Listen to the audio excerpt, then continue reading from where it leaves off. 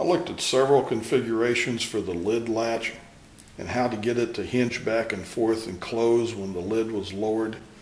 Some use rubber spacers, others bits of leather. This one has a spring and a screw. And I decided to make a wood hinge that would pivot down here and a screw and a spring to provide enough closing pressure to return this to the closed position when the lid was lowered. These are the component pieces of the lid latch.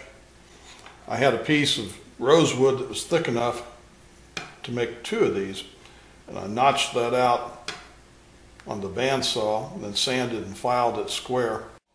And I used the cutoff pieces to laminate this to make it thicker, alternating the grain, so that's like plywood. And I put a couple of pieces on the end so that would fit inside this base piece. The base piece, I made two of these at the same time on the table saw and cut them lengthwise and then cut them off. Drilled both of them at the same time. That was the easiest way to keep that square. Drilled the hole in this one square and adjusted the thickness so that there's no slop in that. And the 3/16 wood dowel goes in there.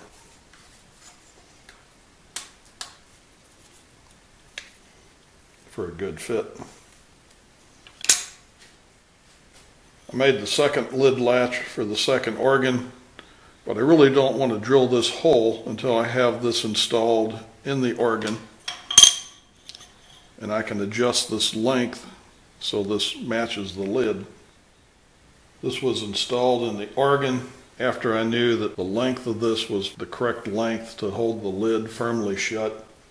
This was screwed to the bottom of the pressure box, and with this in place I then drilled this hole through the latch and into the pressure box. That's the only way you'll know for sure that it's going to align exactly.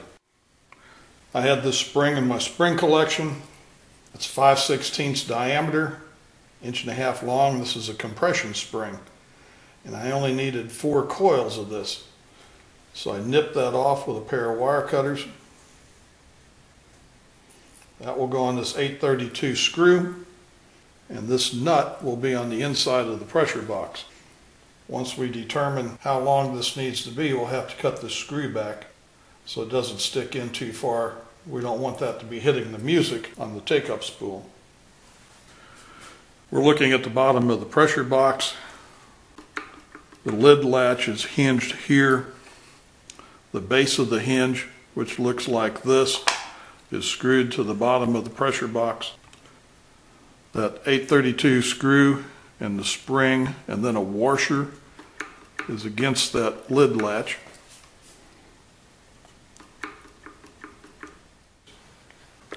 Now we're looking at the top of the lid.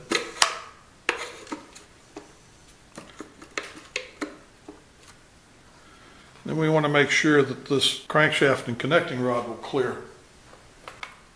Put the connecting rod on there and I look at it from this side and I can see it clears.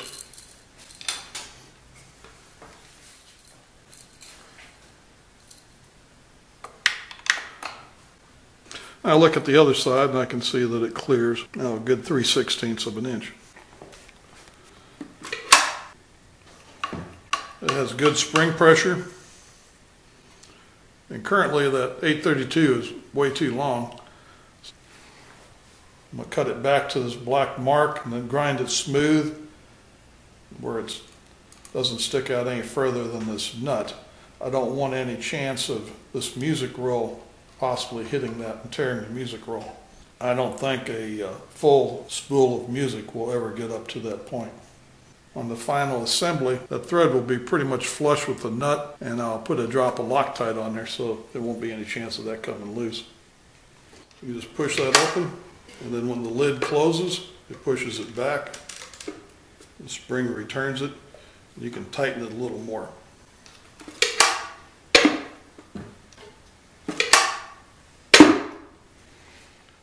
Depending on your choice of bolt and spring, you may or may not have this problem. The spring on this bolt's a little bit loose. I've used a piece of silicone tubing to keep that spring centered. Another option is to use a sharp piece of plastic tubing. This is an outer guide rod for one of the NIROD radio control or model airplane push rod guides. And that spring goes on that silicone that stays centered. That tube has to be short enough to allow that spring to fully compress, and with the silicone tubing it's not quite as critical as far as the length is concerned.